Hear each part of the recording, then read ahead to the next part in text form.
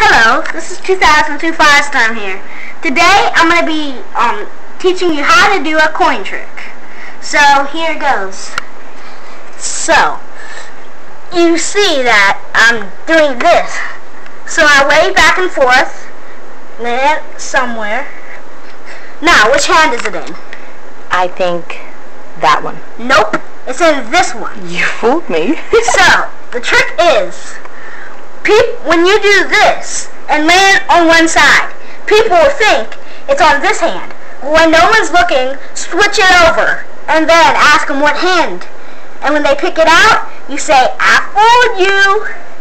And that's how you do my magic trick. Bye-bye.